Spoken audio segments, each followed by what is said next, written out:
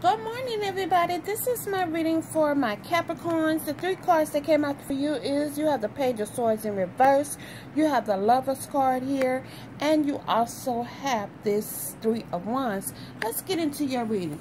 Okay, when the Page of Swords come into your reading and it's in the reverse,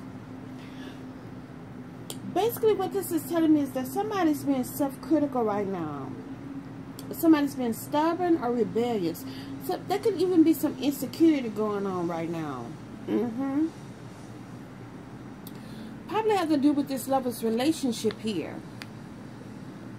Yep.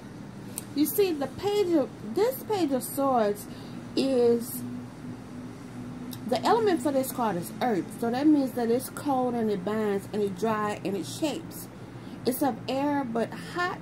It's hot and it separates and it wet and it adapts.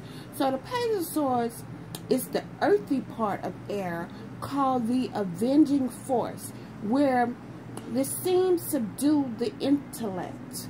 Earth and air have no shared qualities. They are unfriendly and weaken each other. This creates difficulties for the Page of Swords, whose job is to find the practical application of ideas. So the gift for this card here is discernment. The advice that I give to you for this card is speak your truth here.